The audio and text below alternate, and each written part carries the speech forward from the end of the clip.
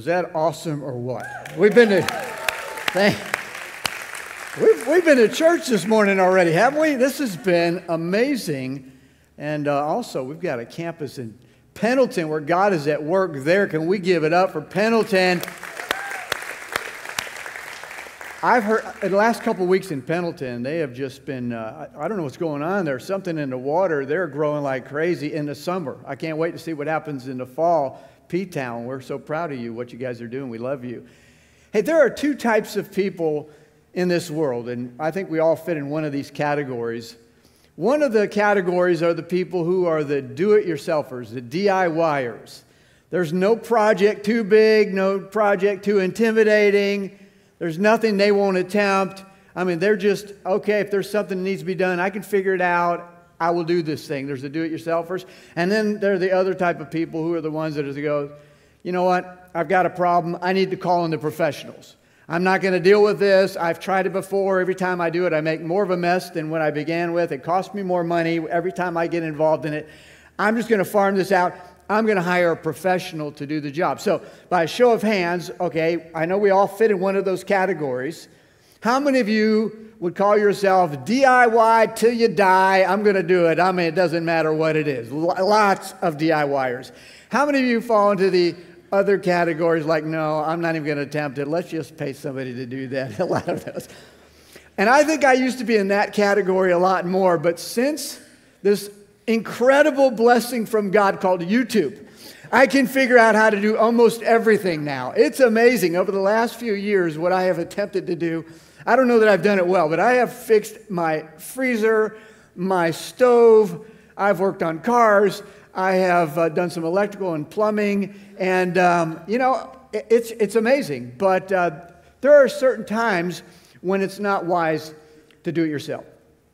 There are times it's better to get a professional. You know what I'm saying? Because sometimes it doesn't work out so well. So I want to give you, in kind of in light of that, I want to give you some DIY fails from the internet of some people who thought they could do it, maybe didn't do such a good job. And so if you're considering any of these things, you may want to reconsider, all right? So the first one is the DIY shower head. Let's see if we can get those up there. I don't know if you can see that.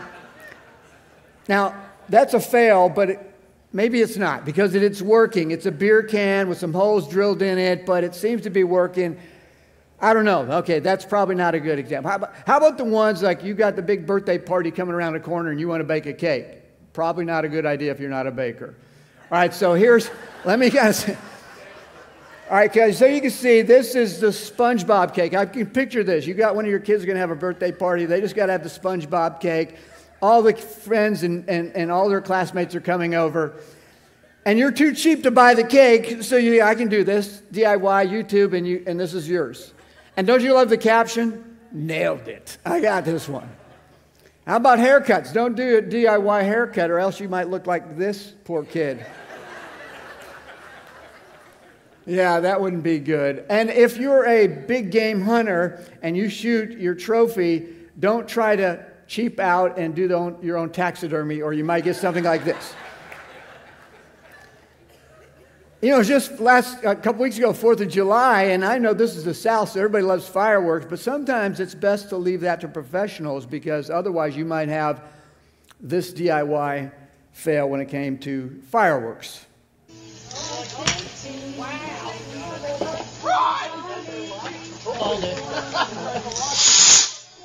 Oh, it's going to be right there. You cannot stick it in the ground. It's not going to work.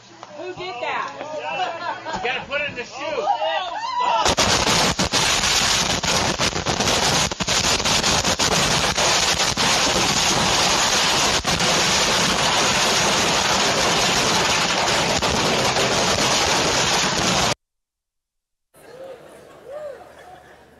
I don't think your neighbors were too happy about that. Can we all agree that sometimes it's best not to do it yourself? It's better to call in the professionals. Now, there are times where it's not a good idea to call in the professionals. When it comes to church and when it comes to ministry, it's more of a DIY. It's not meant to be left to the paid professionals to do that. I think we have this idea in our mind, unfortunately, when it comes to church, when it comes to ministry, that we look at the people on staff that are getting paid to do it, and we consider them the paid professionals, and everybody else, kind of just defers to them, and let's just have them do it. So maybe you're the type person that you've got somebody, that person at work that you just need to tell them about Jesus, but you don't want to do it, and so you say, man, I just need to call a pastor, or something like that. See, the problem with that mentality is that it's wrong, it's not biblical, and we're going to look at that today. And we're in a series called Spinoffs, and in this series, we're looking at different biblical characters that don't get a lot of, they're not in the limelight. They're just kind of, they're sidekicks. They're just people who nobody really knows. They're just the more anonymous type people that are mentioned in the Bible here and there. And we're looking at a guy today that's only mentioned 2 times in the Bible. His name is Archippus. And Archippus is a guy who we know very little about. Again, just 2 brief references to him. And yet, he plays a big role. Because here's what we know about him. All right, let me just kind of give you a brief background on that. What we know is only what was mentioned in the book of Philemon. And in the book of Philemon, a very short book in the New Testament, but Philemon and his wife had a church that met in their home. It was the church of Colossae, met in their home, and they had a son named Archippus. So Archippus, we know, is Philemon's son. And we also know that the church in Colossae met in their home. Where we get the book of Colossians is where it's mentioned the second time, which we're going to look at today. Now, let me just kind of set this up for those who don't know. Now, the book of Colossians was originally a letter that the Apostle Paul wrote from prison to the church in Colossae that was meeting in Philemon's home. And in that, he gives if you read the book of Colossians, what you'll see is that it is a treasure of theology. If you want just some good theology about the gospel, about who Jesus is and who you are in Christ, if you want to know that, Colossians is a great place to go. So he writes this letter to the church in Colossae, and it's intended to not only go to them, but to the church in Laodicea, which you're going to see in a second. And he goes through the letter, or what we have now as a book, and he comes to the end of that, and there we find the second reference to Archippus. And in this final part of the letter that Paul writes, he is writing some challenges to different people. He drops some names. Many of those are people that would fit right into our series that we don't even really know much about. They're just mentioned. And he challenges them, and he encourages people. And as he's working through that list of people he wants to make sure that he gives a shout out to, he comes to Archippus. And we're going to look at that in Colossians chapter 4. And I'm only going to read the last part of that because there's other parts of his shout outs that I'm not going to read. But in Colossians chapter 4, we're going to pick up in verse 14. And it's just a brief challenge to Archippus that I think is the same challenge that God wants to give us. And so here it is. He says, Luke, the beloved doctor, sends his greetings, so does Demas. Now we know Luke because he is one of the big names. He wrote the Gospel of Luke. He also wrote the book of Acts. And so he mentions Luke. Luke, the beloved doctor, sends his greetings, so does Demas. Please give my greetings to our brothers and sisters in Laodicea and to Nympha and the church that meets in her house. After you've read this letter, pass it on to the church of Laodicea so they can read it too. And you should read the letter I wrote to them.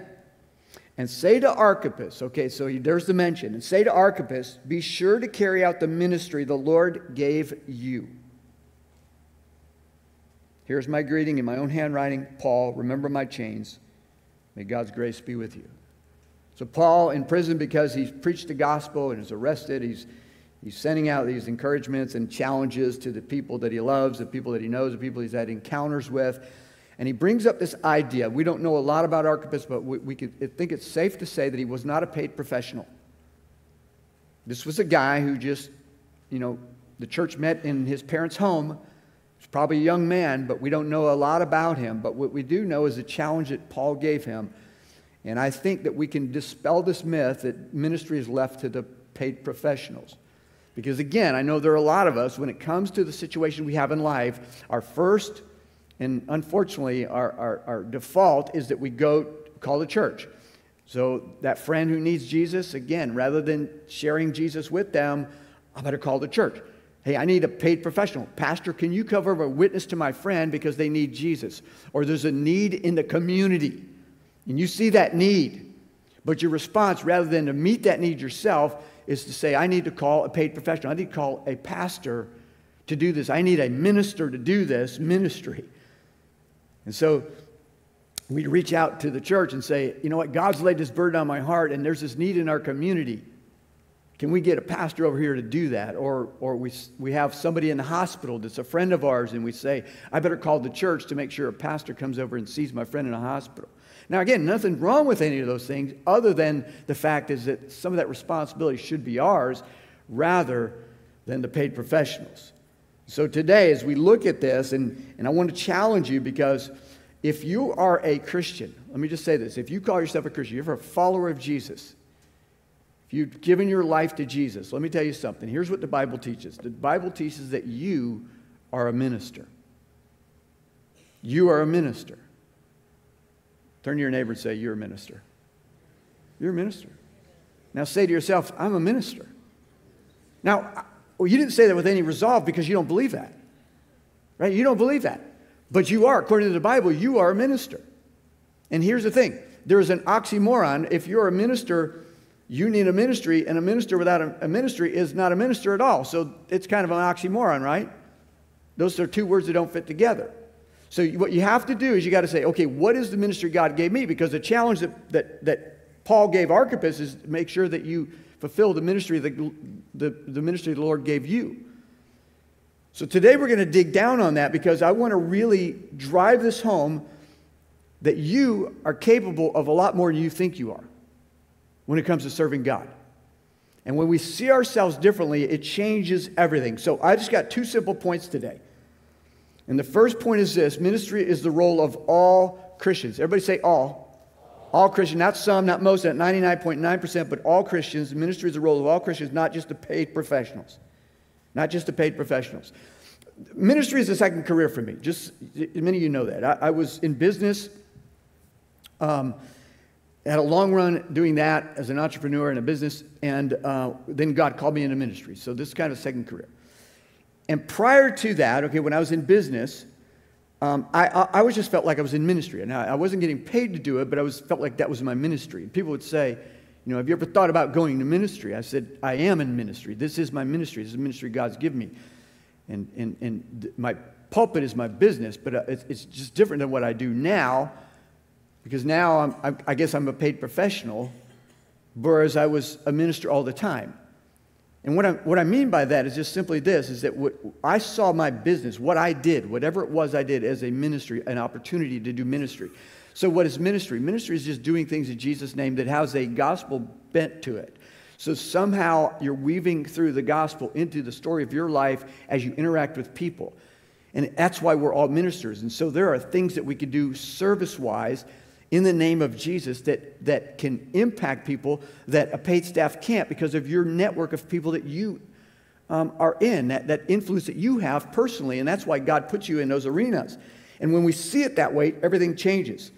And one thing about most churches that I've noticed is that they are not functioning biblically when it comes to this. In most churches, we've all heard some of these statistics. I don't know how accurate they are, but you've all probably heard the statistics that 90% of ministry is being done by 10% of the people. Now, all of these things at Foothills don't apply, because we're an anomaly. About 70% of our people serve somewhere. But in most churches, the functioning of the church is incorrect. There's a mentality in most churches that the pastors are the paid professionals, and therefore, if there's a need, let me just call a pastor. And so what happens is it creates a consumer mentality for the people that go there. They become the audience, and the pastor becomes a performer.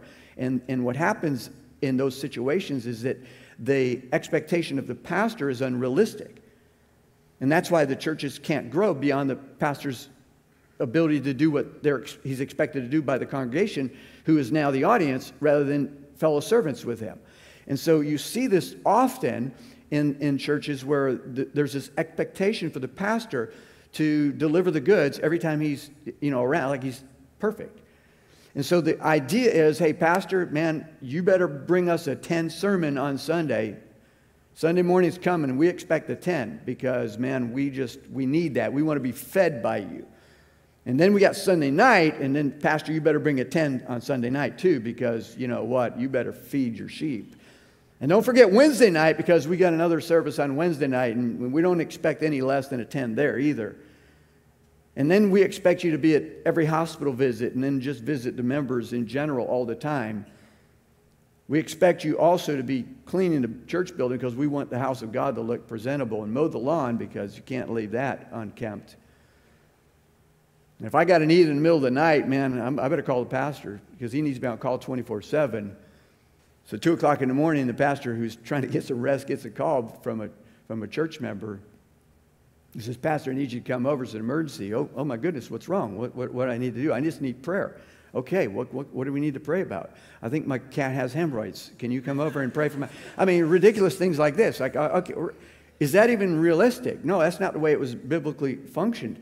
It reminded me of the story I heard about the perfect pastor. I want to read this. This is the resume of the perfect pastor. It says, after hundreds of years, the perfect pastor has been found. He is the pastor who pleases everyone. He preaches exactly 20 minutes, so you're never late for lunch. He condemns sin, but never steps on anybody's toes. He works from 8 in the morning to 11 at night, doing everything from preaching sermons to sweeping. He makes $400 a week, and he gives $200 of that back to the church. He drives a late model car, buys lots of books, wears fine clothes, and has a nice family. He always stands ready to contribute to every good cause and to help panhandlers who drop by the church on the way to somewhere. He's 36 years old and has been preaching for 40 years. He's tall on the short side, heavy-set in a thin sort of way, and handsome. He has eyes of blue or brown to fit the occasion and wears his hair parted in the middle, left side, dark and straight, right side, brown and wavy. He has a burning desire to work with the youth and spends all his time with the senior citizens. He smiles all the time while keeping a straight face because he has a keen sense of humor that finds him seriously dedicated. He makes 15 calls a day on church members and spends all his time evangelizing non-members and is always found in his study if he is needed. Unfortunately, he burned himself out and died at the age of 32. So that's the end of that guy, right? The problem with that scenario is that's the way it's working in a lot of churches. Again, it doesn't apply to us directly, but I'm making a point here is that that is not the biblical model. Now, you might go, well, why do we pay the pastors the big bucks if it's not to do everything? I'm glad you asked. Let me just show you what the Bible says about this, okay? So the Bible is clear about the role and responsibility of the paid professionals and the role of everyone. So here's what it says. And he himself, speaking of God, and he himself gave some to be apostles, some prophets, some evangelists, some pastors and teachers. Now watch, here's their role. Here's what they do. Here's why they're paid. Here's what their responsibility is. To equip the saints. That's everybody who's given their life to Jesus. God calls them saints. To equip the saints to do the work of ministry, to build the body of Christ. Build up the body of Christ. Did you catch that? So the pastor's job is to equip the people to do the work of the ministry. So you might put it this way. The pastors are the administrators and the people are the ministers. And so every one of us is a minister. That's what the Bible teaches. The role of the pastor is to help equip you to do your ministry that God's called you to do. You have a ministry to do. It's not just for the paid professionals. It's incredible. And so when we see anything other than that, it is not biblical. Let's look at what it says in Ephesians chapter 2. Listen to this. For we are his workmanship, created in Christ Jesus for good works, which God prepared ahead of time for us to do. God has this work for you, this plan for you, this calling in your life, something he wants you to do. And when you look at even Jesus, he didn't surround himself with paid professionals. The disciples had no training, no education, no seminary. They weren't paid to do what they did. They just went and they were serving God. They did ministry. It isn't about, think about this. Paid professionals built the Titanic. It was an amateur who built the ark, right? God uses regular people to do just supernatural things. And this is the calling God's given. It's a great calling. And it's something we ought to just like step into rather than go, oh man, I need to call the pastor to do this. I mean, you're short selling yourself because God wants to use you in great capacity to do things that you can't, it will blow your mind if you even knew what he could use you to do. It's just continue to say yes to God. And so when we look at this, we got to go, okay, if that's the case, then what's the next step? Well, here's the challenge. And it's the second point. It says, and it's the same thing that the Apostle Paul told Archippus. Be sure to carry out the ministry the Lord gave you. Be sure to carry out the ministry the Lord gave you. Now, we don't know what Archippus' ministry was, because that's what it says. Paul said, and say to Archippus, be sure to carry out the ministry the Lord gave you. What is his ministry? I don't know. We don't know. We don't know what his ministry is. Apparently he knew, and Paul knew, but we don't know, and it doesn't really matter. It's almost like that's almost irrelevant to what Paul's trying to say. It's just saying, hey, that careless ministry the Lord gave you, emphasizing the you. What could Archippus be doing? I don't know. Is the church men in their home? Maybe he was a greeter. Maybe he served donuts. Probably they did. I don't know. Maybe Archippus was on the parking lot team. He was helping direct camel traffic. I don't know what he was doing. Maybe Archippus was a small group leader. Maybe he served in the kids' ministry at Colossa Community Church. I don't know. Maybe he served in the youth ministry. Maybe maybe he did technology, administrative things. Maybe he ran a sound and the light. I don't know. I doubt it, right? But you see my point? He had a ministry. We don't know what it is. Doesn't matter what it is. Paul said, hey, just be sure. Just be faithful with what God's given you. The ministry God gave you, fulfill it. Carry it out. This is what your responsibility is. Hey, Archippus, be sure to do this. I think that's what God would say to all of us. Be sure to carry out the ministry the Lord gave you. And so the natural question is, wait a second, what ministry did the Lord give me? How do I know that? How do I figure this out? Isn't that what we just said a second ago? That's what the pastors are here for? To equip you to do the work of the ministry? So if you don't know what it is, then the responsibility of the people here on staff is to help you figure it out, to help you discover what it is, to help you develop whatever that gift is, to help you deploy that gift in a meaningful work of ministry somewhere. That's what it's about. And that's so much fun when you figure that out. And so that's what the staff is here to do. So you might ask a couple questions like this. What am I good at? I mean, you're trying to figure out your ministry. What is it that God wants me to do? What is it that I could possibly do to serve God in my ministry? Like my personal, unique ministry. What is it? Well, what are you good at? And by the way, I got a little caveat to that. With what you're good at, make sure that someone other than your mother told you were good at it. Okay? Like my mother told me I could sing like an angel. I need to be on a worship team. No, we've heard you sing. You do not sing like an angel. You do not. Do not. That's not for you. So it has to be when you're hearing multiple people going, hey, you do that pretty well. Like, oh, okay. Maybe that's it. So what do you do? What do you do well? What am I good at? What are your spiritual gifts? I'm going to come to that in just a second, because you might go, I don't even know what that is. That's a supernatural endowment God gives you on the day you are saved. He gives you something you can do well to serve God and others. So your spiritual gifts. What am I passionate about? What do I enjoy doing? What brings me joy? What fulfills me? Where am I needed? What are my past life experiences that maybe God can use in some sort of ministry to others? And by the way, ministry is not just in the realm of church. You should have a ministry within the local body, of course, because the church is a body, which we'll talk more about in just a second. You need a ministry within the church, but outside the walls of the church, it's not like you come and punch in the clock, do your ministry, and go. You're always a minister, right? Everything you do is an opportunity to ministry. The people you work by, you're the minister in that place. Someone's got an issue, you ought to be the safe place they can come and get prayer. Someone with some wisdom, godly wisdom, that you can share with them, something from the scripture where you can make a difference in their life. You're a minister in that workplace. You're a minister in your home. Parents, you're a minister in your home. In those places that you have your recreation and your hobbies, you're the minister. You're going to be the place where people look to and go, man, if I've got a problem, I'm just having a struggle in my relationship with my spouse, I think that person can help me. Some of the greatest ministries outside the walls of the church.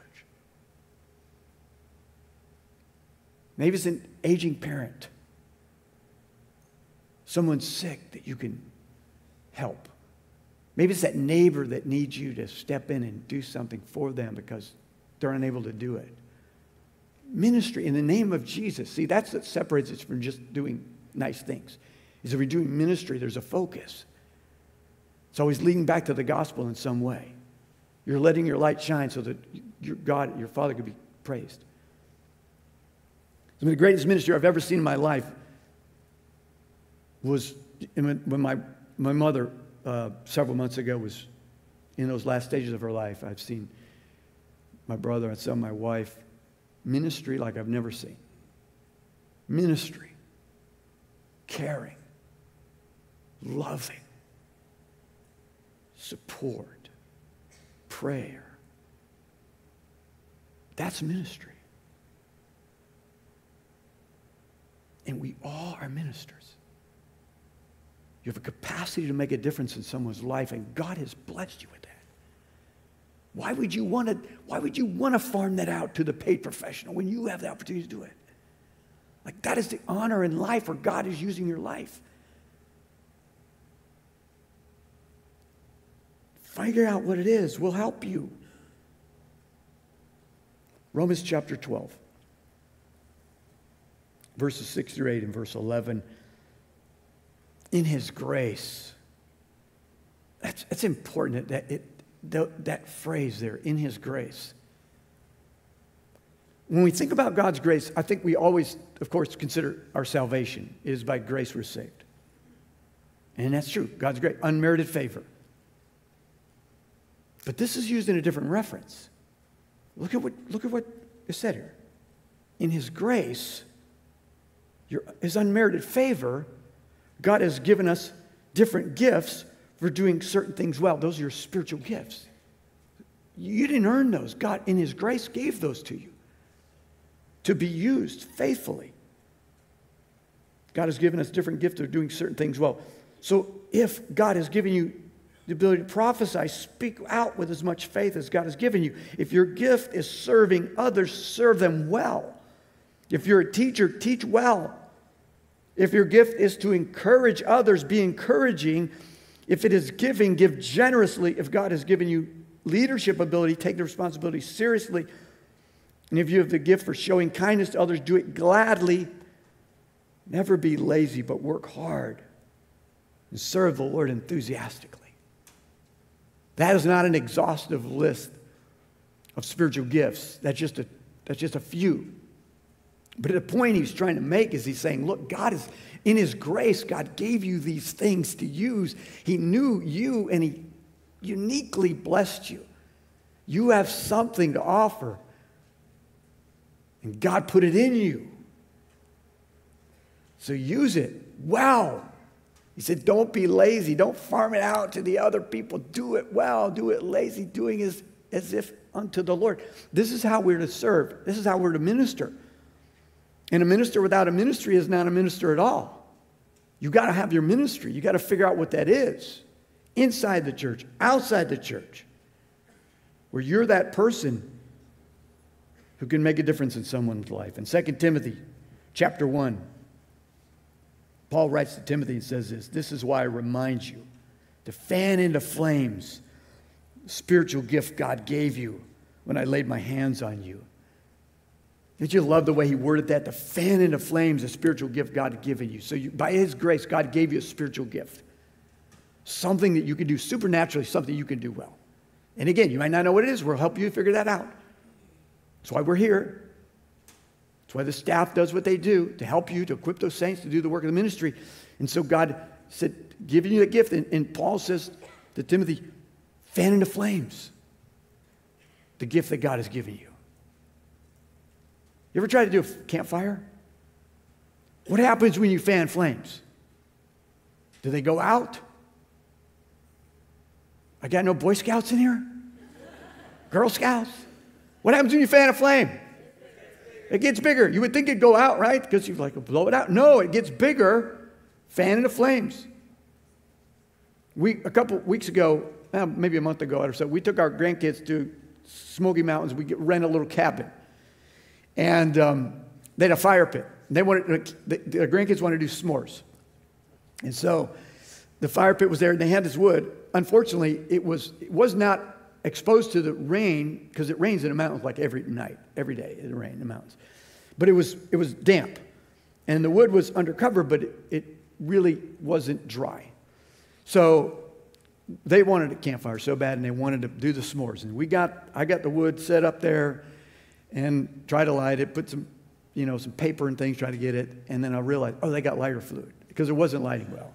So I got a lighter fluid. Didn't look like the fireworks display I showed a minute ago, but I put lighter fluid all over it, lit it. It was beautiful. And then the lighter fluid finally died out, and the wood wasn't dry enough to actually do anything. I don't know. And so we're fanning the flames.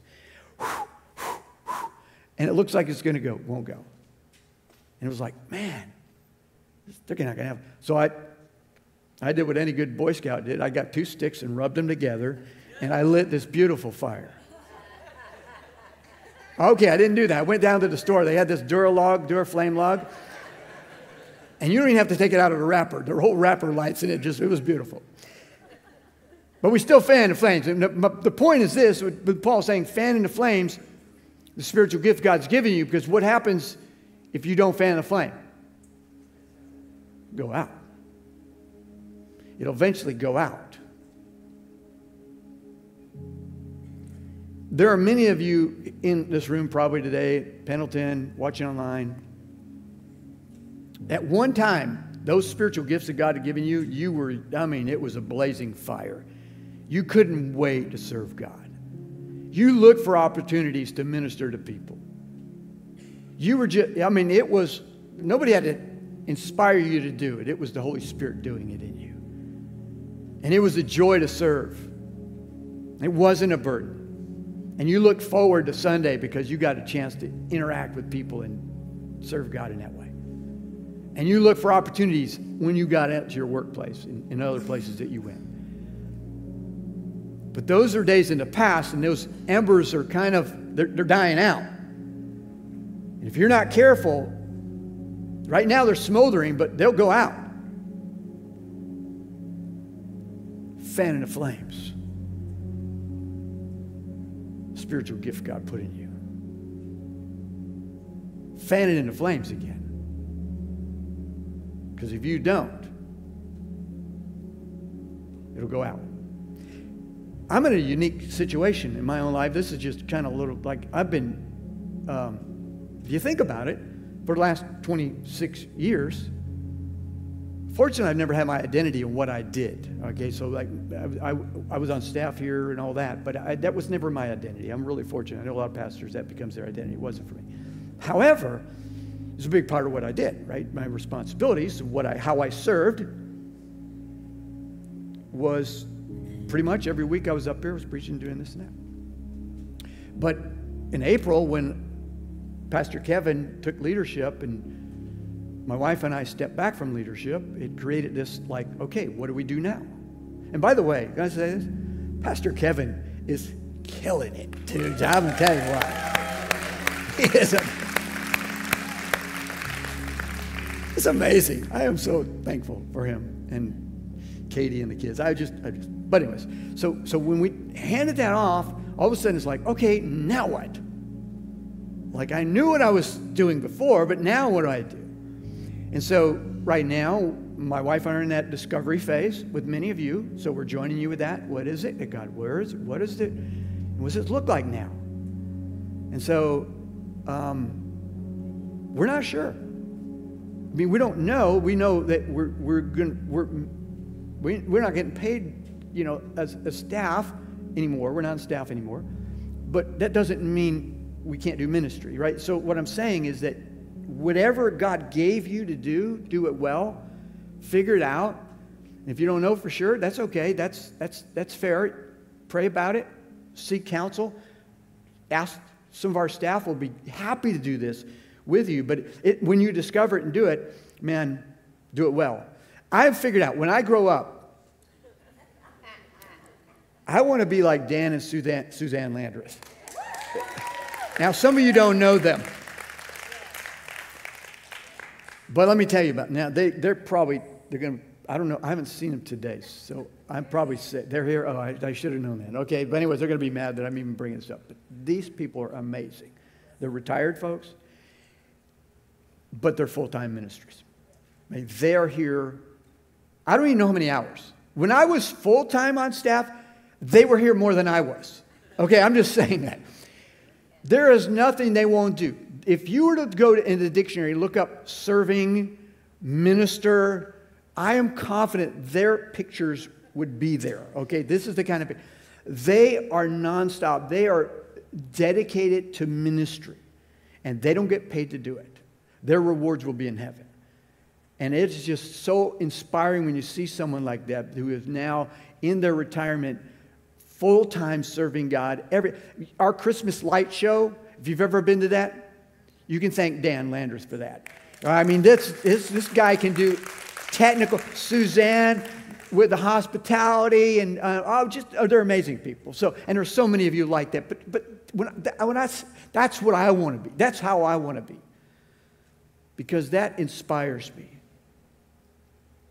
Fan in the flames the spiritual gift God has given you. Don't leave it to the professionals. God has called you. Be sure to carry out the ministry the Lord gave you. At the end of the day, there'll be something written on your tombstone. There'll be some epitaph there somewhere. What do you want on there? And here's what I think would be awesome. And this, King David in the Old Testament, this is not what's on his tombstone, but it could be, because here's what it says about David. It says, for David served God's purposes in his own time, and then he died.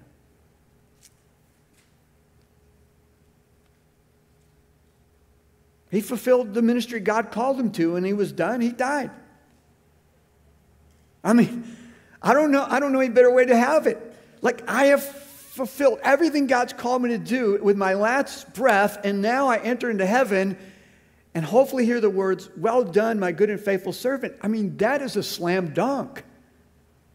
The last thing that I would ever want to go is, make it to heaven, and God's like, dude, you missed so many opportunities. Why did you call the staff member? I had you right there. Nobody wants to live like that. Be sure to fulfill the ministry that God has given you. There are so many ways you can serve. I've mentioned a few of those things, that kids areas, teenagers, administration, help, here or there, just all those. There's so many places. Figure it out. Be faithful to use it. I'm going to hand it over to back to Pendleton campus, and Pastor Joseph. Can we say goodbye to them? We love you guys. And so here, I want to pray, and then Pastor Kevin's going to give you kind of some next steps, all right? So this is going to be real easy. So if you're trying to figure out, what do I do next? He's going to give you some next steps. So let's pray together. Pastor Kevin will close this. Father, thank you again for all that you're doing in this place. Thank you that we have a church that really gets it. I'm preaching to the choir today, that our people are servants, they're ministers. And I just pray for those that maybe the flames are going out a little bit. They just need a little fanning. And I'm praying that happened today through your Holy Spirit. I pray, God, for those who they've never just stepped up because they didn't know what to do, or it seemed too intimidating, or maybe they didn't feel like they were needed. But I pray that today, God, that they would just take a step. Mostly, God, I pray for those who don't know Jesus. They're here, they're carrying the weight of their sin. They've never discovered that grace that you offer them, their salvation, their forgiveness. But their lives could be radically changed with a commitment of their heart. And if that's you today, and you just need freedom, and you need salvation, and you need forgiveness, Jesus is your answer. If you'd like to invite him to be the leader of your life, maybe you offer a prayer like this in your own words. Lord Jesus, today I lay down my life before you, and I ask you to save me. Forgive me of my sins. I've made a mess of things, but I want you to make things right. And so I'm inviting you to take control of my life from this day forward. Thank you, God, for your faithfulness and all of it. In the name of Jesus, we pray. Amen. Amen. For those, can we show our gratitude for the word? It was so good. It was so good. Hey, and before you leave today, if you need somebody to pray with, we've got a team up here of some ministers, some volunteers, and some staff that would love to minister to you through prayer. If you received Jesus today, they have a free resource, a free Bible, and some next steps for you as well. And then if you're interested in finding out, hey, I do want to serve, I do want to get plugged in, just kind of like a Dan and Suzanne Landers, but I'm not sure how. We wanted to make that as easy as possible for you today. So there's actually a QR code popping up on the screen right now. If you take out your phone and you pull up your camera and you hold that over that'll pull up a link there, or the link is just simply foothills.cc/serve. foothills.cc/serve. It's a real simple form. Our staff will follow up and help you figure out next steps. Guys, next week we will be concluding our series spinoff. I absolutely love this series because it helps me to look at the Bible from different angles and see characters and lessons that I would have not otherwise found. I hope it's been encouraging you in your walk with Jesus. Have a fantastic Sunday. We'll see you next week.